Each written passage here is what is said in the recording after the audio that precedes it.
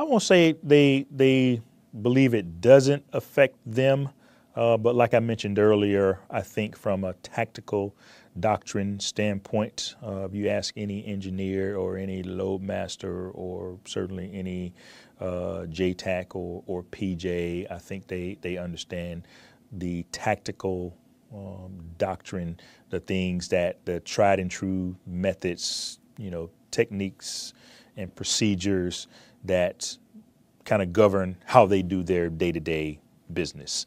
And they may even understand how they tie into the next echelon. So if they're working in a squadron or a flight, they may understand, hey, what I'm doing and the kind of established rules that govern how we do, whether it's CAS or combat search and rescue or opening an airfield, how that applies to, my wing or what have you. I think what most airmen have challenges is understanding, operational and higher level doctrine. So I don't necessarily think that they all don't believe it's important to their jobs. They may not just have the right level of understanding in how what they do day to day tactically impacts the greater mission of the United States Air Force.